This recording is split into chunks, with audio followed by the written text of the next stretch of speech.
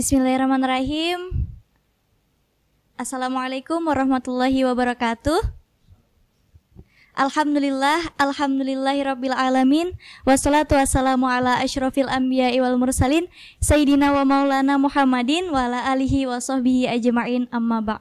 Pertama-tama marilah kita panjatkan puji syukur atas kehadirat Allah Subhanahu wa taala yang mana telah melimpahkan kita rahmat, taufik serta hidayahnya sehingga kita dapat berjumpa kembali dalam program Beranda Dakwah beraktivitas bernilai ibadah.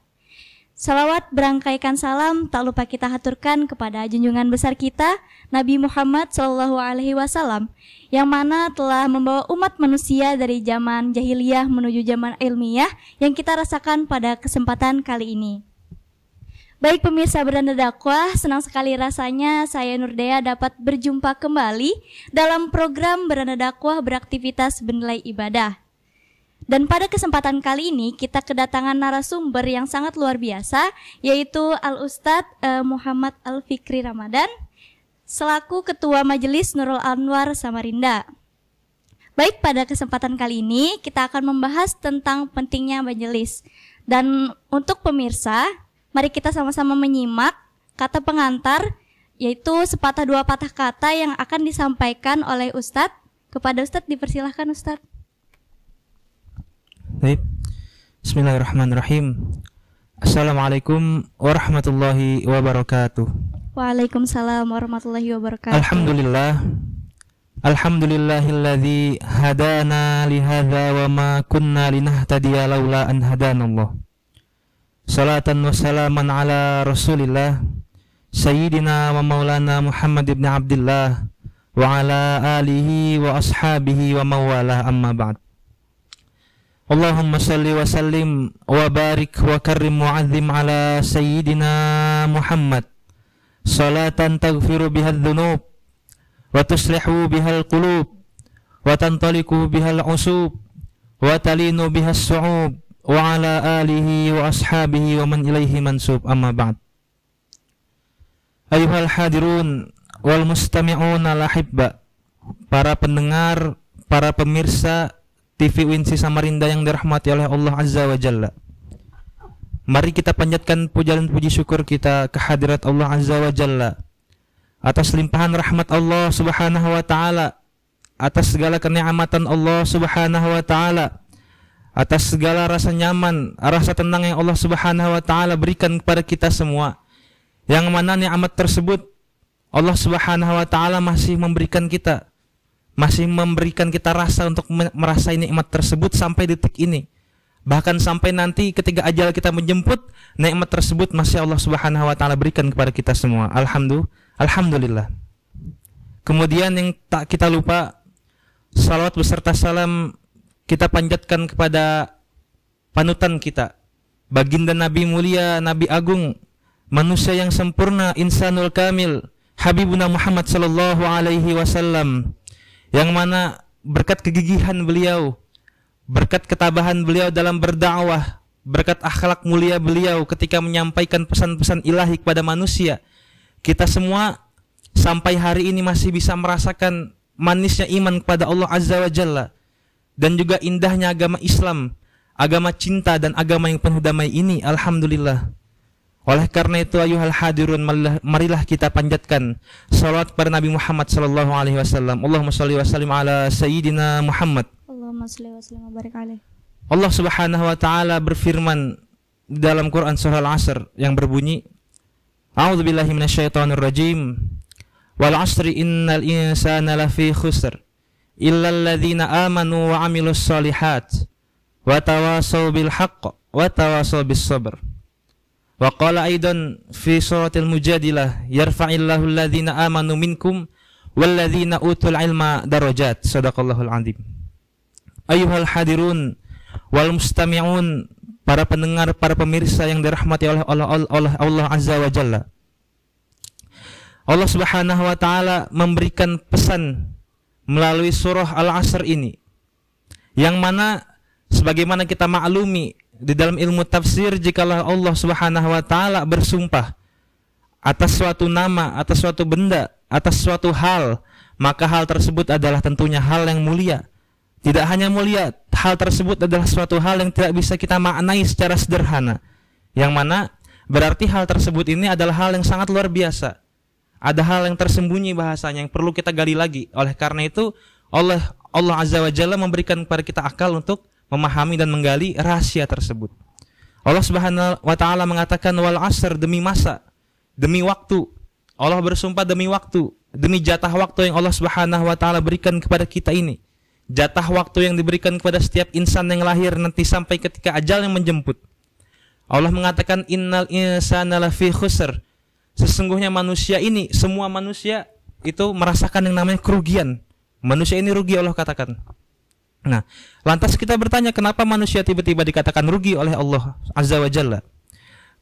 Ya, yang satu hal yang penting adalah kita lihat di zaman sekarang ini bahwasanya manusia-manusia wabil khusus, tidak usah jauh-jauh, orang-orang seumur kita, pemuda dan pemudi Islam ini, banyak dari mereka yang menyia-nyiakan masanya. Sedangkan kita tahu sendiri bahwasanya orang Arab bahkan mengatakan al-waktu kas-saif. Waktu itu seperti pedang. Kalau kita enggak memotongnya atau kita tidak menggunakannya dengan baik, maka pedang itulah yang akan memotong kita. Oleh karena itu Allah Azza wa Jalla juga memberikan pesan melalui ayatnya, wal asr, demi masa, manusia ini sungguh sangat rugi. Kita sangat rugi terhadap masa-masa, jatah waktu yang enggak selamanya. Berbeda dengan umat-umat Nabi yang lain, yang umur mereka ribuan, umur mereka ratusan, mereka bisa beribadah dengan banyak, lebih banyak daripada kita. Kita umat Nabi Muhammad SAW ini umurnya sangat pendek. Nabi Muhammad SAW saja umur beliau hanya 63 tahun. Nah, oleh karena itu Allah mengingatkan kepada kita, sungguh aku bersumpah demi waktu ini, nah, jangan sampai kalian manusia menyia-nyiakan waktu yang kuberikan ini. Nah, kemudian Allah Subhanahu wa taala tidak hanya mengancam. Itulah indahnya Al-Qur'an. Allah Subhanahu wa taala memberikan bahasanya tips atau kepada kita jalan pintas, jalan kebaikan, solusi supaya kita tidak merugi. Allah lanjutkan illal ladzina amanu wa amilus sholihat. Kecuali orang-orang yang beriman dan mengerjakan amal-amal soleh. Kita lihat di zaman sekarang ini orang-orang banyak yang beriman. Banyak sekali orang-orang yang beriman kita temui di mana-mana. Yang mana tapi iman mereka ini hanya sebatas iman lisan, yang mereka ucapkan melalui 2 kalimat syahadat. Akan tetapi kita tidak menemui, jarang sekali kita menemui bahasanya orang-orang yang ini iman mereka itu mereka tampakkan, mereka perlihatkan keimanan mereka ini melalui gerak-gerik tubuh mereka sehari-hari. Kemudian juga wa'amilus sholihat, kecuali orang-orang yang beramal soleh juga. Banyak kita lihat orang zaman sekarang mengerjakan amal, karena kan secara bahasa amal itu pekerjaan, tapi bukan amal yang sholihat, amal-amal yang bahasanya nggak ada nilai apa-apa, pekerjaan-pekerjaan yang bahasanya tidak ada membawa manfaat bagi diri dia, sehingga seperti yang saya katakan tadi, waktu pun akhirnya terbuang sia-sia.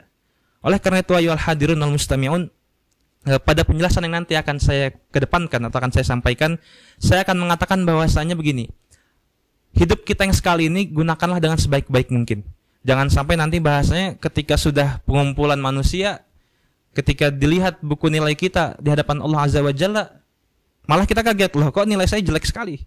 Sedangkan orang-orang lain nanti ada beberapa golongan yang mereka ini ketika dikumpulkan buku mereka ini sangat bagus. Nilai mereka apa bahasanya rapot mereka sangat bagus. Jangan sampai bahasanya nanti timbul penyesalan. Karena sebagaimana pepatah Arab ada mengatakan tidak akan kembali hari-hari yang telah berlalu. Oleh karena itu ayyuhal hadirun, jangan sampai kita menyia-nyiakan waktu kita. Baik pemirsa Beranda Dakwah, sangat menarik ya tadi kata pengantar yang sudah disampaikan oleh Ustadz. Dan sesaat lagi kita akan membahas lebih dalam mengenai pentingnya majelis. Maka dari itu pemirsa Beranda Dakwah jangan kemana-mana, tetap di program Beranda Dakwah beraktivitas bernilai ibadah.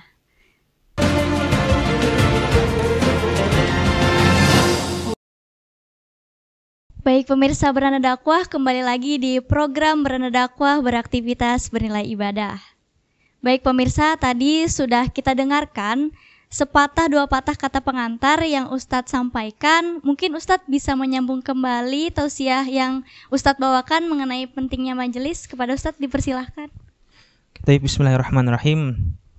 Ayyuhal hadirun wal mustami'un al-ahibba, para pendengar, para pemirsa TV UINSI yang dirahmati oleh Allah Azza wa Jalla. Melanjuti ataupun menyikapi lanjutan daripada pesan yang Allah sampaikan melalui surah Al-Asr tadi, ada satu kata terakhir yang saya sengaja tinggal untuk dibawa ke segmen ini. Yaitu di terakhir itu Allah katakan watawasau bil haq watawasau bis sabr. Yang mana makna daripada ayat tersebut ialah dan juga orang-orang yang tidak merugi ini ialah orang-orang yang saling menasehati dalam hal-hal kesabaran, hal-hal yang kebenaran begitu.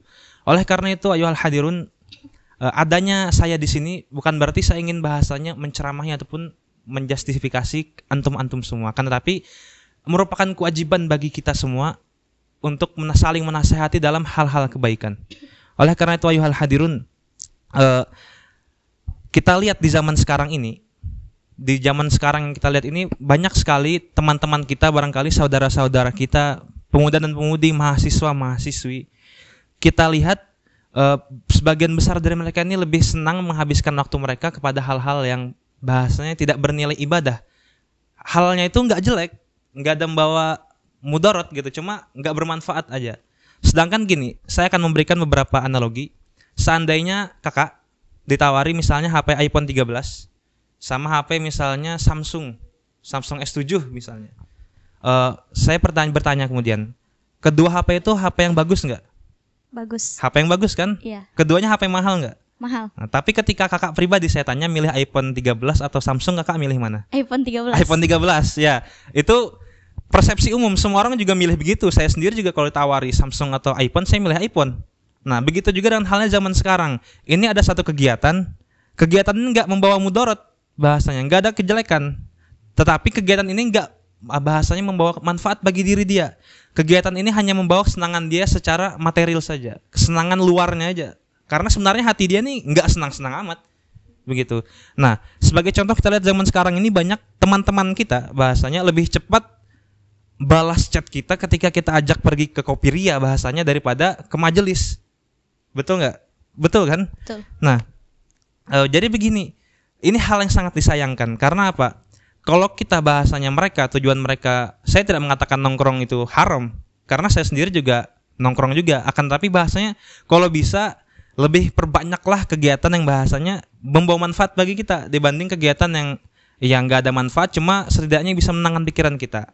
Nah, oleh karena itu perbanyak hadir ke tempat yang bahasanya lebih banyak manfaat, lebih banyak kebaikan, bahkan bernilai pahala, didoakan malaikat lagi, dapat makan, bahasanya dapat ilmu lagi, dibanding antum bahasanya mengeluarkan 15.000 untuk pesan kopi aren, kan begitu. Nah, oleh karena itu ayyuhal hadirin wal mustami'un, pemirsa yang dirahmati oleh Allah Azza wa Jalla, saya ingin berpesan begini. Ketika ada sahabat-sahabat antum bahasanya mengajak antum ke majelis ilmu, maka dengan berat hati pun antum ayolah usahakan untuk hadir ke majelis ilmu. Karena begini, ada satu kata-kata yang sangat berkesan tak kala saya membaca buku Masnawi karya Jalaluddin Rumi. Ketika itu guru beliau itu bernama Syams Tabrizi namanya, atau orang juga sering taunya Syamsuddin Tabrizi. Jadi gurunya Jalaluddin Rumi ini bisa dibilang kalau secara lahiriahnya tuh agak gila. Kan tetapi pada hakikatnya Syams Tabrizi ini mengajarkan kepada Rumi banyak petuah-petuah singkat petuahnya, tapi maknanya sangat luas, seluas samudra kata Rumi, petuah gurunya itu. Salah satu kata-kata beliau itu begini, jangan takut mati, akan tapi takutlah hidup yang tidak hidup, kata beliau. Nah, kemudian Jalaluddin Rumi merenung dengan kata-kata tersebut. Ternyata kata Rumi, maksud daripada kata gurunya ialah jangan takut mati. Untuk apa kita takut kepada kematian? Karena kita semua pasti tahu ketika kita dilahirkan pasti ada batas yang namanya kematian. Kita nggak perlu takut, pasti datang hal itu. Antum takut juga percuma karena hal tersebut pasti datang. Akan tetapi kata Rumi, maksudnya adalah jangan takut hidup yang tidak hidup. Jadi maksudnya hidup yang tidak hidup ini apa? Beliau menggambarkan bahwasanya dia itu ibarat bayi dilahirkan tetapi menjadi mayit lagi. Kemudian hidupnya berjalan seperti mayit dan matinya pun menjadi mayit lagi. Artinya hidupnya apa? Hidupnya nggak berarti sama sekali, nggak ada kenangan indah yang dia torehkan dalam hidupnya. Itu kata Rumi yang lebih berbahaya. Sama halnya juga mungkin jika kakak pernah nonton SpongeBob kan? Pernah. Pernah kan? Ada di salah satu episode itu ada satu kata-kata ya seperti ini, hidup seperti Larry. Nah, hidup seperti Larry kan, yang Larry maksud itu adalah hidupnya tuh karena hidup kita yang terbatas, maka maknai hidup kita ini. Jangan bahasanya hidup ini habis sia-sia aja. Oleh karena itu makanya Larry melakukan aktivitas yang menantang kan bahasanya. Yang kemudian kegiatan tersebut malah disalahartikan sama SpongeBob dan Patrick, malah mereka mau mencelakai diri mereka. Nah, dari kata-kata itu kita ambil intisarinya bahwasanya hidup kita yang sederhana ini, hidup kita yang pendek ini, tolonglah diisi dengan kegiatan yang sekiranya walaupun kegiatan ini keagamaan, tetapi paling tidak kegiatan ini memberikan ketenangan jasmani dan rohani kita, yaitu majelis ilmu tadi. Oleh karena itu ayolah hadirun, saya juga teringat satu kata-kata lagi nih. Dari kalau antum tahu penyanyi namanya Avicii, di salah satu lagu beliau itu mengatakan, "So live a life you will remember." Hiduplah atau jalanilah kehidupan yang nantinya akan kamu ingat. Seperti yang saya katakan tadi, jangan sampai nanti di hari kiamat ketika teman-teman antum dikumpulkan, teman-teman antum yang hadir ke majelis dikumpulkan, buku penilaian mereka, wah ini si fulan misalnya, alhamdulillah nilai antum baik sekali, antum sering hadir ke majelis ini. Tak kalah giliran dia maju, si fulan kedua ini maju, yang sering nongkrong tadi daripada ke majelis, ketika dinilai, oh fulan, kok antum banyak kopi arennya daripada majelisnya, kan enggak enak. Hal tersebut malah nanti kita sendiri yang rugi di akhirat nanti. Oleh karena itu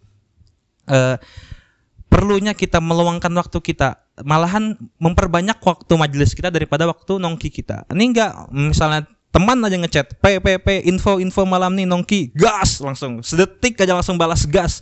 Sedangkan temannya ketika assalamualaikum, majelis kah malam nih, 1 jam 5 jam belum tentu terjawab. Itu juga nggak dibaca. Nah, oleh karena itu ya hadirun, di sini kita bukan berarti bahasanya memaksa, akan tetapi memaksa dalam kebaikan itu boleh-boleh saja. Karena yang namanya tadi surga Allah itu sangat luas. Jangan sampai ibaratnya segelintir orang saja yang masuk. Kalau bisa kita bawa orang-orang lain supaya bisa juga hadir ke dalam kebaikan dan surga tadi. Nah, ayolah hadirun wal mustami'un, dikatakan juga bahwasanya majelis-majelis ilmu atau majelis-majelis salawat, majelis zikir ini adalah taman daripada taman-taman surga. Yang namanya taman daripada taman-taman surga berarti kan sudah surganya dia. Karena salah satu taman daripada taman-taman surga, berarti sudah bagian dari surganya. Nah, Rasulullah mengatakan, luangkanlah waktu kalian atau singgahlah ketika kalian nanti ada melihat taman-taman surga. Sahabat bertanya lagi, di mana dunia ini ada taman-taman surga? Kemudian Rasulullah SAW menjawab, yang mana di antara taman-taman surga ialah majelis ilmu, majelis zikir, yang mana di dalamnya kita menyebut nama Allah, menyebut nama Rasulullah, membahas ilmu agama. Baik pemirsa Beranda Dakwah, sangat menarik sekali apa yang disampaikan oleh Ustadz tadi mengenai pentingnya majelis. Maka dari itu kita akan rehat sejenak. Untuk pemirsa Beranda Dakwah jangan kemana-mana, tetap di program Beranda Dakwah, beraktivitas bernilai ibadah.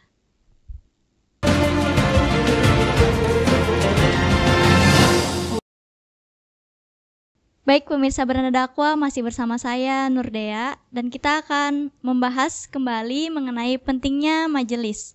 Baik, tadi yang Ustadz sampaikan itu dapat kita simak bahwa pentingnya majelis bagi kita semua, karena di majelis banyak sekali makna-makna yang kita bisa dapatkan. Karena sekarang di zaman modern ini khususnya para remaja lebih senang nongki atau nongkrong dibanding duduk di majelis. Padahal jika kita lihat bahwa duduk di majelis itu lebih utama ya Ustadz dibanding nongkrong. Jadi baik kita akan simak penjelasan Ustadz mengenai pentingnya majelis yang akan lebih dalam. Kepada Ustadz dipersilahkan. Oke, Bismillahirrahmanirrahim. Ayyuhal mustami'un wal hadirun ala hibba. Pemirsa dan pendengar daripada TV UINSI Samarinda yang dirahmati oleh Allah Azza wa Jalla. Melanjutkan apa yang dibahas tadi, bahwasanya majelis ini merupakan salah satu taman daripada taman-taman surga. Oleh karena itu banyak sekali di kitab manapun dijelaskan berbagai macam fadilah ataupun kelebihan daripada hadir ke majelis ilmu. Dan juga di awal tadi saya sampaikan bahwasanya di majelis ilmu ini ada banyak sekali kelebihan, banyak sekali bonus yang Allah berikan yang tidak kita ketahui dibanding kegiatan-kegiatan lainnya. Yang pertama adalah sebagaimana yang dikatakan Nabi Muhammad SAW kepada Ibnu Mas'ud radhiyallahu an di dalam kitab Imam Jaluddin As-Suyuti yang bernama Luwabul Hadis. Rasulullah berkata, ya Ibnu Mas'ud, julusuka sa'atan fi majlisil ilmi la tamassu qalaman wala taktubu harfan khairul laka min itqi alfi raqabah. Yang artinya, wahai Ibnu Mas'ud, duduknya engkau sesaat, namanya sesaat ini kan sebentar pasti, sekejap doang, walaupun sekejap, khairul la tamassu qalaman, kamu ini sudah duduk sekejap, enggak megang pulpen, Wala taktubu harfan, kamu nggak menulis satu huruf pun. Ini orang memang ke majelisnya bahasanya cuma ikut duduk, dengar doang, nunggu makanan dibagi makan bahasanya. Wala taktubu harfan khairul laka min itski alfi raqabah. Lebih baik bagimu daripada membebaskan 1000 budak. Di zaman itu kan masih ada budak. Nah, kan tapi kita zaman sekarang kita bayangkan pahalanya orang membebaskan budak itu sangat besar. Di zaman sekarang ini bagaimana caranya kita bisa mendapatkan pahala membebaskan 1000 budak, sedangkan di zaman sekarang budak sudah nggak ada lagi. Masya Allah sekali, besar sekali pahalanya. Kemudian lanjutan lagi, wa nadharuka ila wajhil alim khairul laka min alfi farasin tasaddaqta biha fi sabilillah. Dan pandangan engkau kepada wajah orang-orang alim, karena yang namanya majelis ilmu pasti orang alim kan yang bahasnya, bukan, tidak mungkin orang bodoh yang mengisi majelis ilmu. Nah, wa nadharuka ila wajhil alim khairul laka min alfi farasin, lebih baik daripadamu. Pandangan kamu tadi kepada orang alim tadi lebih baik bagimu daripada 1000 kuda yang kamu sedekahkan kuda tersebut di jalan Allah fi sabilillah. Besar sekali kita mensedekahkan 1000 kuda. Zaman sekarang siapa orang yang mau beli 1000 kuda bahasanya?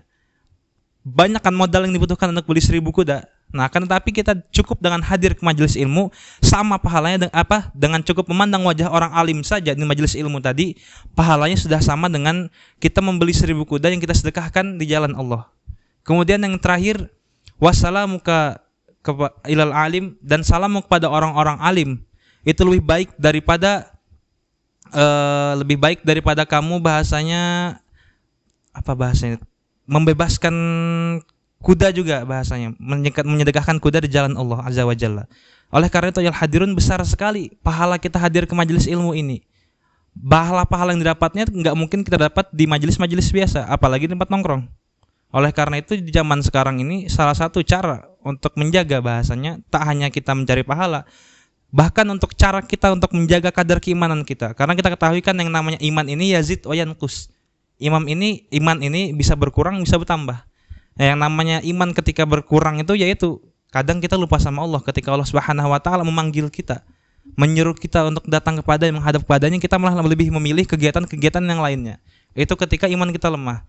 Untuk menjaga kadar iman kita ini supaya stabil, oleh karena itu kita memerlukan bahasanya mensucikan atau mendekatkan diri kita kepada hal-hal kebaikan.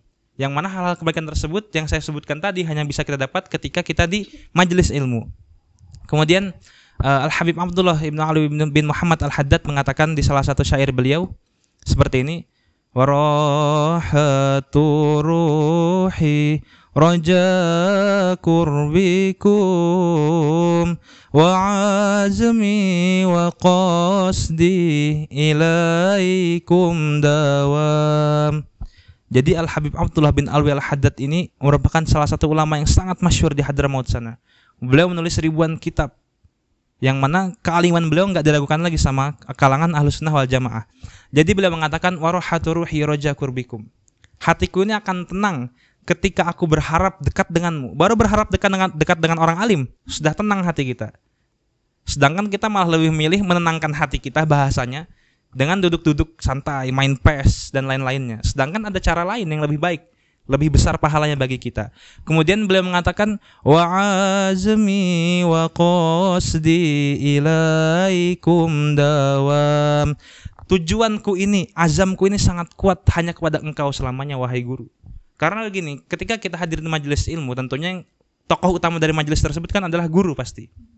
Oleh karena itu kita banyak sekali mendapat faidah ataupun manfaat daripada guru tersebut bahasanya yang hadir di majelis ilmu. Dikatakan juga masih di dalam kitab Luwabul Hadis tadi, barang siapa yang memandang wajah seorang alim, seorang ulama dengan satu pandangan yang mana dia ini bahagia hatinya karena memandang orang alim tersebut, maka Allah Subhanahu wa taala akan menciptakan satu malaikat untuk si orang yang memandang tadi, yang mana malaikat ini memohonkan ampun kepada sampai hari kiamat. Coba di mana kita mencari malaikat? Seandainya kita nongkrong bahasanya di tempat manapun, gak mungkin ada tercipta satu malaikat bahasanya yang memesankan kamu kopi setiap kamu hadir, gak ada. Yang ada malah malaikat ini memohonkan ampun kepada kita sampai nanti di yaumil kiamah, sampai kita mati nanti. Masya Allah, ini pahala yang sangat besar yang barangkali sangat sering kita lalaikan, kita sia-siakan hadir ke majelis ini. Dan juga yang terakhir, hadir di majelis ilmu adalah ketika majelis tersebut menyebutkan nama Nabi Muhammad SAW. Karena banyak sekali kita perhatikan yang namanya majelis pasti bersalawat kepada Nabi Muhammad SAW. Yang mana dikatakan oleh Al-Habib Ali bin Muhammad bin Husain Al-Habsyi, pengarang Simtud Duror.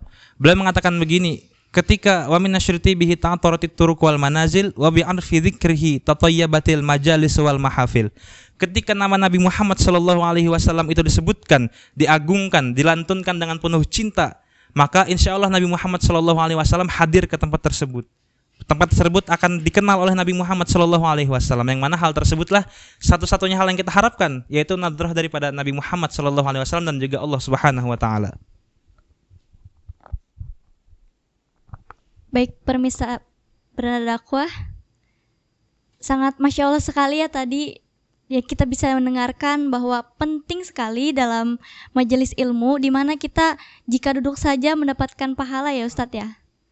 Baik pemirsa, diingatkan kepada pemirsa yang ingin bertanya langsung bisa menghubungi kami di nomor interaktif 08552 8961 0044. Sekali lagi saya sebutkan nomornya 0852 89610044. Baik pemirsa Beranda Dakwah, kita akan rehat sejenak. Jangan kemana-mana, tetap di program Beranda Dakwah beraktivitas bernilai ibadah.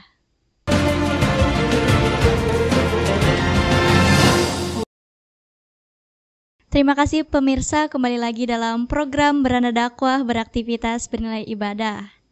Baik Ustadz, tadi sudah ada penanya yang ingin bertanya langsung kepada Ustadz. Izinkan saya membacakan pertanyaannya Ustadz. Ya, untuk pertanyaan yang pertama, bagaimana caranya mengajak teman untuk hadir di majelis yang sulit dapat izin dari orang tua Ustadz? Oh, unik juga ya kasusnya. Oke, tapi bismillahirrahmanirrahim. Menyikapi pertanyaan tentang bagaimana nih ada seorang anak yang dia ini mau hadir ke majelis tapi nggak dapat izin dari orang tuanya ya? Iya Ustadz.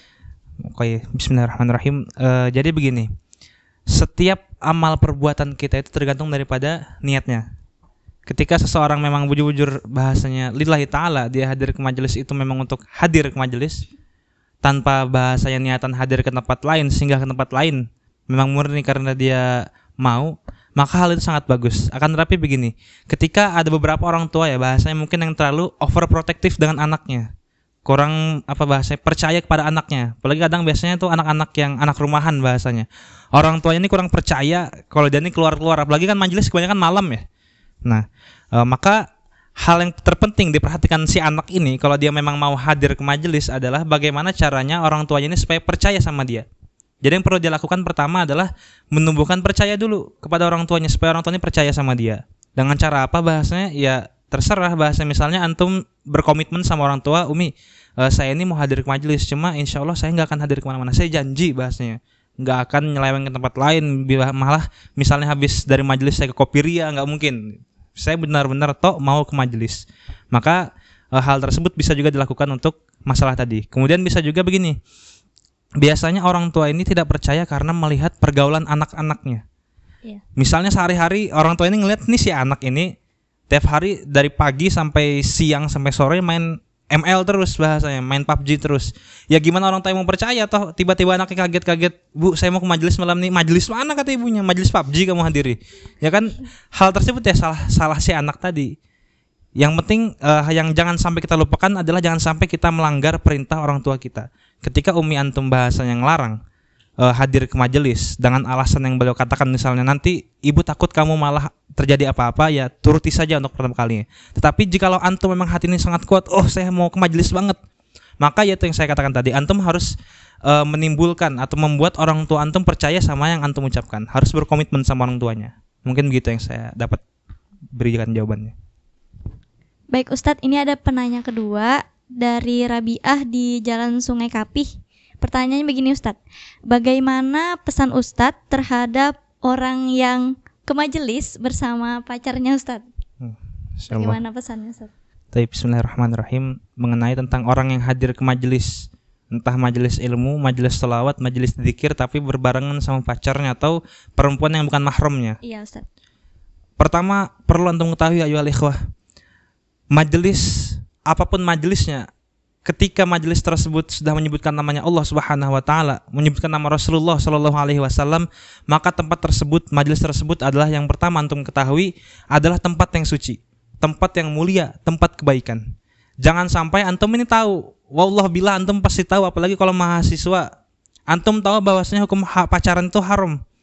Iya kan? Iya. Apalagi berboncengan sama yang bukan mahramnya. Hal tersebut adalah perbuatan yang dilarang oleh Allah Azza wa Jalla. Antum malah membawa perilaku tersebut ini ke tempat yang baik. Terlebih lagi jika majelis tersebut dipimpin oleh seorang habaib, seorang ahlul bait Nabi Muhammad sallallahu alaihi wasallam. Saya nggak terbayang berapa besar kesalahan atau kefatalan yang dia lakukan. Karena begini, ini orang bahasanya ada tetangga, beliau sudah menyediakan sekawah susu yang sangat manis, susu yang bersih, putih, lezat susunya. Akan tetapi tiba-tiba datang tetangga ini kurang ajar, dia numpahkan air peceren seember ke dalam kawah susu tersebut. Ya kan susu tersebut nggak akan manis lagi, nggak akan nikmat lagi, nggak akan suci lagi, nggak akan bisa dinikmati oleh orang lain lagi. Takutnya kita ketika antum, orang-orang yang seperti ini tadi, membawa atau tetap melakukan hal tersebut, takutnya majelis yang ini pada awalnya sudah mendapatkan keberkahan oleh Allah Azza wa Jalla, sudah dipandang oleh Rasulullah sallallahu alaihi wasallam karena kesucian hatinya, karena mereka adalah orang-orang yang dikatakan al-sofa wal wafa, orang suci hatinya, orang setia kepada Rasulullah dan Allah Azza wa Jalla, tetapi kemudian dikotori oleh orang tersebut.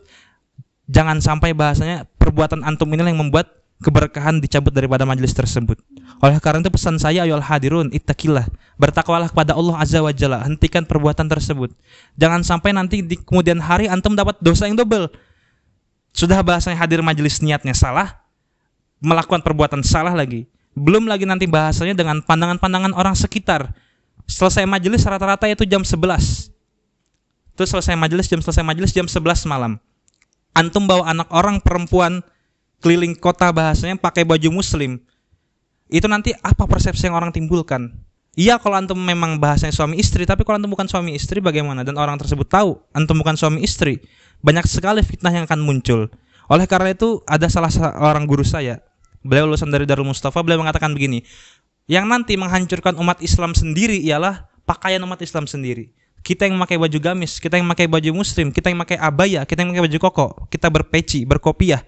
Nanti kita sendiri yang akan menghancurkan agama kita tersebut. Ya contohnya seperti ini.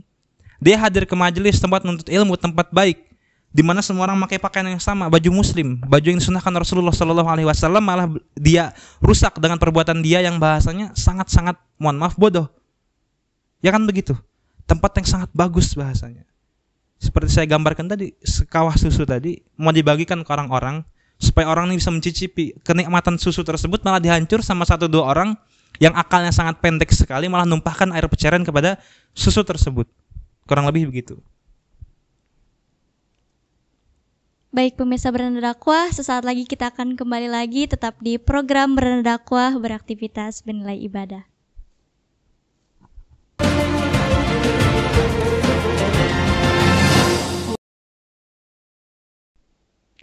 Terima kasih pemirsa, kembali lagi dalam program Beranda Dakwah beraktivitas bernilai ibadah. Baik pemirsa, tidak terasa kita sudah di penghujung acara dan kepada Ustadz saya persilahkan untuk menyampaikan kesimpulan dan doa. Ustadz dipersilahkan. Kita bismillahirrahmanirrahim.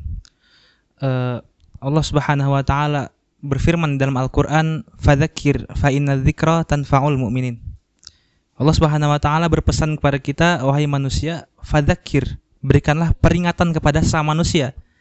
Fa inna dzikra tanfa'ul mu'minin, karena sesungguhnya peringatan itu ataupun nasihat itu sangat berguna bagi orang-orang mukmin yang lainnya.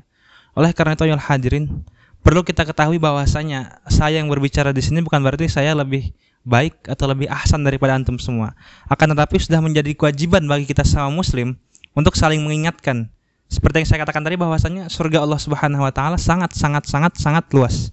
Sehingga akan terasa serakah sekali jika saya ingin masuk surga tersebut sendirian.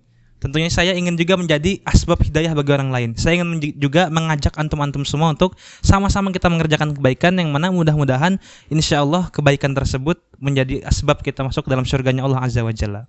Kemudian di terakhir juga saya ulang lagi perkataan daripada Syams Tabrizi di awal tadi.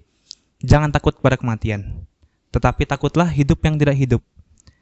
Artinya jangan risaukan kematian kita yang akan datang, jangan takuti ataupun jangan kaget ketika ajal kita datang, karena ajal tadi itu sudah pasti. Ketika kita lahir sudah tertulis di Lauhil Mahfuz bahwasanya kapan ajal kita. Hal tersebut tidak perlu kita risaukan. Jalani saja kehidupan ini, jalani saja sebaik-baiknya, manfaatkan dan sebaik mungkin.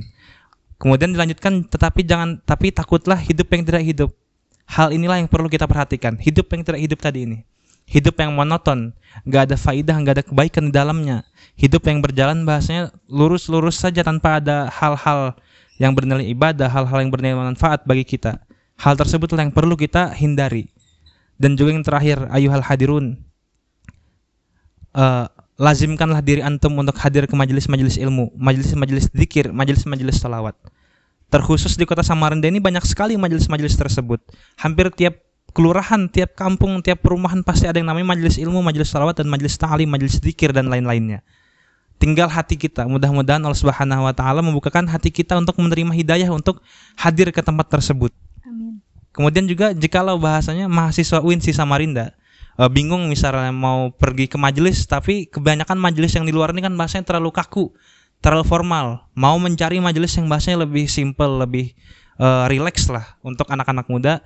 Kita di UINSI juga memiliki majelis, terutama di Fuad sendiri yang namanya Majelis Shalawat Nurul Anwar, yang kebetulan Alfikri sendiri sebagai khadimul majelisnya, yang mana kegiatan kami itu berjalan setiap hari Rabu malam Kamis, yang mana runtutan acaranya biasanya dimulai dengan pembacaan Maulid Simtut Duror, yang kemudian dilanjutkan juga kegiatan kerjasama dengan HMPS IAT, yaitu Sekolah Usul Fikih, yang mana terakhir nanti akhirnya kita makan-makan bersama dan ngobrol bareng, enjoy bareng.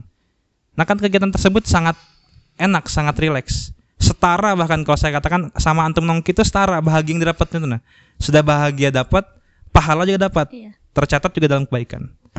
Mungkin sekian kesimpulan dari yang saya sampaikan. Jika terdapat salah kata, saya mohon maaf sebesar-besarnya, karena yang namanya manusia merupakan tempat salah dan khilaf. Doa Ustaz. Biniyatul gabul wa tamkul sul. Ila hadir Nabi Muhammadin sallallahu alaihi wasallam. Al-Fatihah.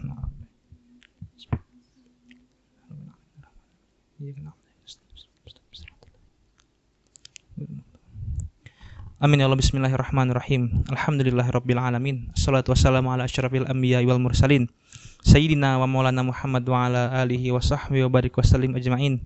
Allahumma salli wa sallim ala nuril anwar wa sirril asrar wa tiryakil aghyar wa miftahi babil yasar. Sayyidina wa maulana Muhammadinil mukhtar wa alil athhar wa ashabil akhyar adad ni'amillahi wa ifdalih. Allahumma ighfir lana dhunubana wa liwalidina wa limasyayikhina wa limuallimina waliman ahabba wa hasana ilaina waliman awsana bid-du'a wali jami'il muslimina wal muslimat wal mu'minina wal mu'minat birahmatika ya arhamar rahimin. Rabbi auzi'na an nashkura ni'mataka allati an'amta 'alaina wa 'ala walidina wa an na'mala shalihat tardah wa adkhilna birahmatika fi 'ibadakas shalihin.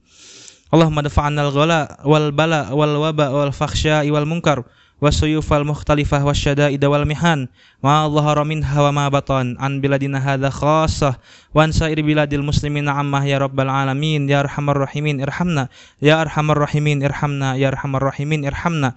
Rabbi ja'alni muqimas sholati wa min dzurriyyati rabbana taqabbal du'a. Allahumma hdina bihudak waj'alna mimman yusari'una fi ridak wa la tawallina waliyan siwak wa la taj'alna mimman khalafa amraka wa asak. Wa hasbunallahu wa ni'mal wakil, ni'mal maula wa ni'man nasir.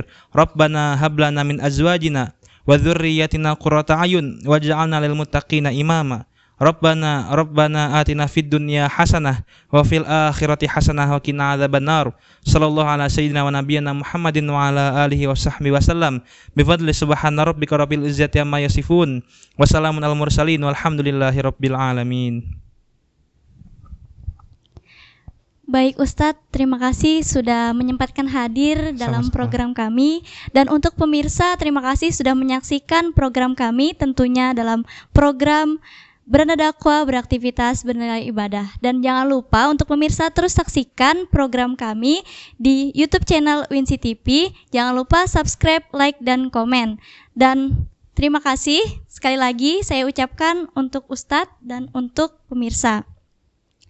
Saya pamit undur diri. Saya Nur Dea. Assalamualaikum warahmatullahi wabarakatuh. Waalaikumsalam.